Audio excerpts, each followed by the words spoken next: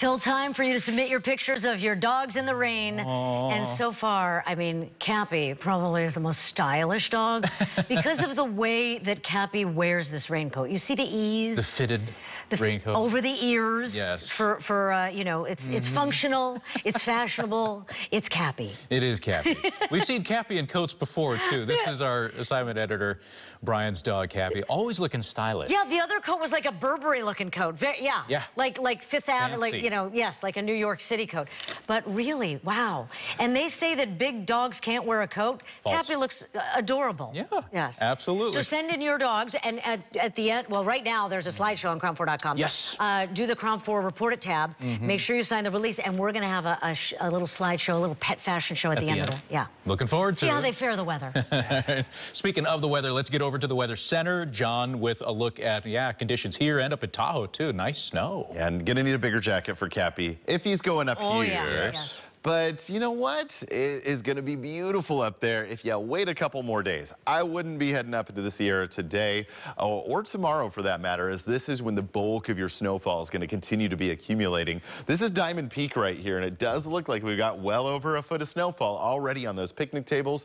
Multiple feet still ahead for the Sierra. They've yet to see the brunt of their snowfall. As for the Bay Area, we're certainly in the midst of widespread rain. Light to moderate for most areas. We've seen some heavy downpours, though.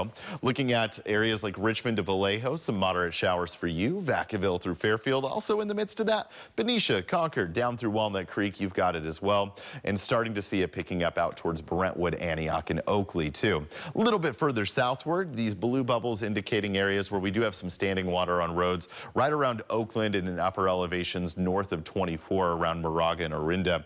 Also, you're seeing light to moderate showers on the peninsula. San Mateo to Half Moon Bay, right along 92 right there, seeing it coming down pretty good. In the South Bay, it's been very concentrated in the hills above San Jose, especially along Highway 17, although you are seeing some light to moderate showers in San Jose itself. As for this low pressure area, it's not just dragging in all this moisture, but also some colder temperatures. So after waves of rainfall today, snow level's going to fall pretty dramatically tonight.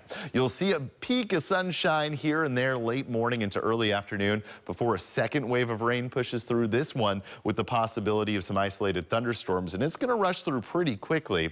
Rainfall takes us through your evening commute. Not going to be the easiest commute tonight, and off and on showers, heavy at times, on into tomorrow morning. Look at how low snow level falls in the Sierra, as low as 2,000 feet. Pockets of rain and even snowfall at upper elevations in areas like Mount Diablo, Mount Hamilton, and Mount St. Helena, right here in our own backyard.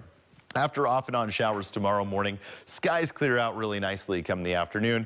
We'll have a good dose of sunshine as we make our way towards the latter part of the day on Tuesday.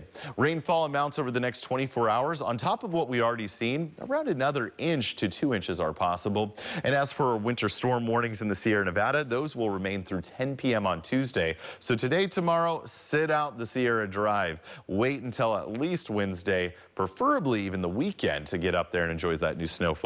It's not just the Sierra that are under winter storm warnings, but also upper elevations of Lake County, as well as portions of Humboldt County and areas further north from there. And even a winter weather advisory in Mendocino County from Laytonville to Ukiah, right there along Highway 101. That's how low elevation snowfall will be. Wind watches taking effect already, lasting through 4 p.m. today on the peninsula, South Bay, East Bay, and for Solano County. Winds gusting as high as 20 to 30 miles per hour. Temperatures today in the 50s, a mild day. This is the familiar part of this forecast. Everything else kind of seems unfamiliar after such a dry November and start to this past month. 50s continue through the forecast. Rainfall today into tomorrow morning, off and on showers Wednesday and Thursday, and then a dry weekend for getting back outside. Raina. John, thanks for that. Yeah, we really needed this rain, but